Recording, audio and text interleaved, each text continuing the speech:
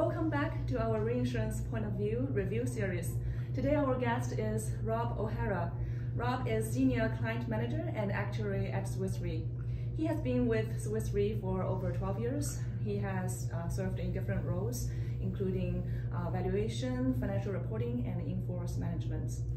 Rob, in your experience, what are the ways that reinsurance companies can provide help and support value to their clients in life and health industry? Yep. First of all, Eve, thank you for the introduction, and happy to be here. So, there are certainly many ways that reinsurance companies like Swiss Re can provide value to their clients. I'll focus on three key areas based on my experience. The first of those, I would say, is probably what most people think of when they think of reinsurance, which is traditional risk transfer on new or flow business. So as companies issue or write new policies, they often have reinsurance treaties or agreements in place whereby a portion of that liability is ceded to one or, more commonly, multiple reinsurers. So that allows them to get some of the risk off of their own balance sheet, as well as take some level of reserve credit depending on the structure of that reinsurance. And then along with those treaties, reinsurers usually offer other services, including support on things like product development, assumption setting, underwriting, as well as capacity for high face amount cases.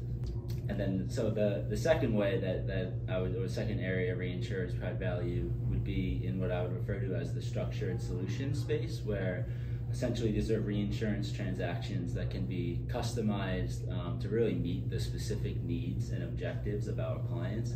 And those needs can range anywhere from increasing a company's capital or liquidity position for growth, reducing earnings volatility, or improving the company's solvency ratio. And to just give you a sense of sort of the magnitude there, at Swiss Re, we've helped our clients execute over 90 such of those transactions in the last 10 years in the Americas alone. And then the third way I would reference would be what I call in the solution space. So you can think of these as tools or platforms that reinsurance companies develop that their clients can access to more effectively and efficiently manage some part of their business. And those can really be directed towards any part of the insurance value chain, ranging from new business sales to underwriting to in-force portfolio optimization, all the way through to the claims payout process. And two examples of those at Swiss Re would be our underwriting manual called Life Guide, as well as our automated underwriting engine called Magnum. Yeah, since you mentioned the past 10 years, so what are the biggest changes you observed in the past 10 years in reinsurance industry? Yeah, certainly a lot of changes in my 12 plus years in the industry. I would say there's certainly two that stick out to me. The first one of those would be how the underwriting journey for life insurance has evolved. A lot of that has been spurred by the addition of new digital data sources that companies are able to use to replace some of the more traditional requirements.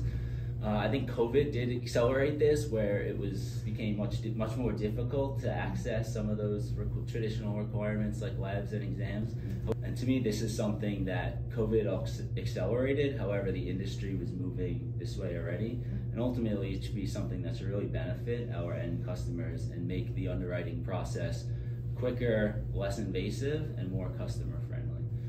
And then the second thing I would highlight would be all of the M&A and block sale activity that we've seen over the last 5 to 7 years. There's been a clear shift towards companies moving to more capital and balance sheet light models. And along with that, there's been a lot of new entrants to the reinsurance market, a lot of these companies backed by private equity firms.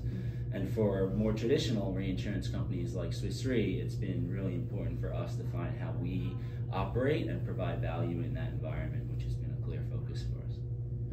Thank you so much for sharing your thoughts and insights. Thanks, Eve.